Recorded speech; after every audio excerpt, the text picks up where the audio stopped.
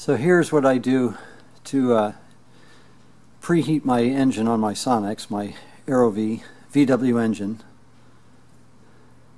I have these two heating pads that are then wired together to the end of an extension cord that I cut off.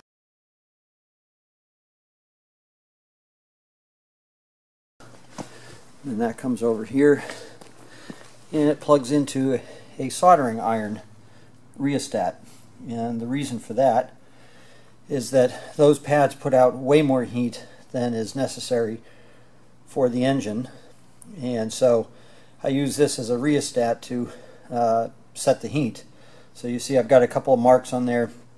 I have a blue mark for when I just want to kind of keep things warm, and then I have a red mark that I use the night before I go flying, make sure everything gets totally up to temperature.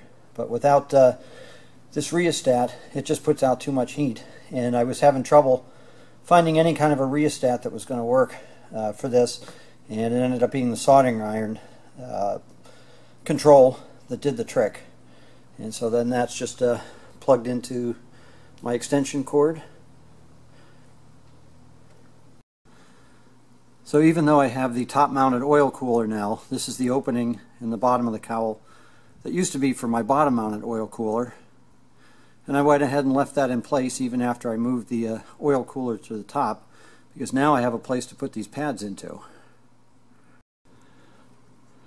So I just take these pads and slip them in here, right underneath the engine block.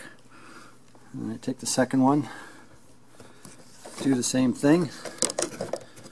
It slides right in there. And once they're both in place, I just kind of swing down that door, that little door that I use to cover up the opening during the winter so I don't get too much cooling air going to the engine. And up here I've got plugs in my cowl openings to help keep the heat in. And I've had this running overnight, so I put my hand up here and top of the cowling, and therefore the engine underneath are nice and toasty warm.